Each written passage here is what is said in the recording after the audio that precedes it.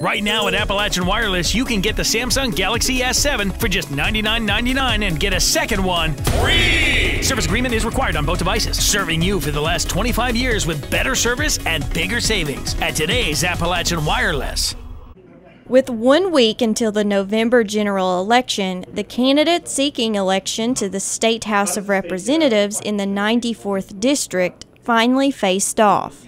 The Appalachian News Express hosted a closed forum where Republican Frank Justice and Democrat Angie Hatton were asked several questions on issues they will face if elected. It gives the voter an opportunity to see the candidates for who they are, what they stand for, how they're going to get things going, how they're going to propel through the future. Both candidates will be freshman legislators if elected.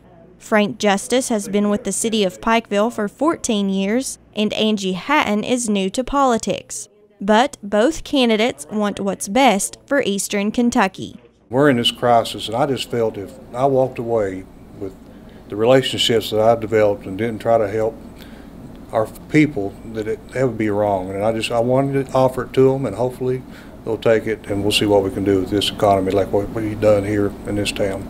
It was just the strongest conviction to drive to Frankfort and file to run for this office. I really had not considered it very strongly at all, but I looked at the field of people who were running, and none of them cared about my people the way I did. Both candidates also stressed what's best for Eastern Kentucky is jobs. We're hurting. We got our loved ones moving away. I just lost my nephew the other day. He took his 4 kids and went to Lexington. I've got one constituent over there in Letcher County. 3 of their children have had to move away. The last one, they lost them to Georgetown. But we have to come in here and diversify this economy and get these jobs back. We've been beaten on, we've been ignored, we've been forgotten in Eastern Kentucky. And through bringing jobs here and bringing an end to the drug abuse, I can help them get that dignity back. You can watch the full debate on the Appalachian News Express's Facebook page. Reporting in Pikeville for EKB News, I'm Shelby Steele.